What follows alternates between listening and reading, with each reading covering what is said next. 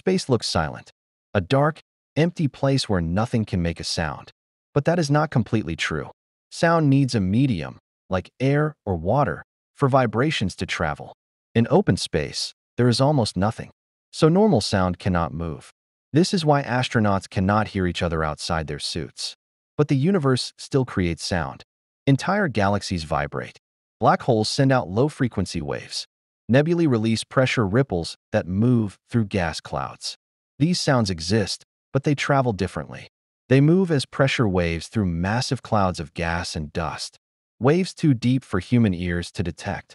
Scientists convert these waves into audible sound using special instruments. This is how we hear the universe. It's not silent. It's just speaking in frequencies we cannot sense. If you want more scientific mysteries like this, subscribe for the next video and comment your next question. I'll make a video on it.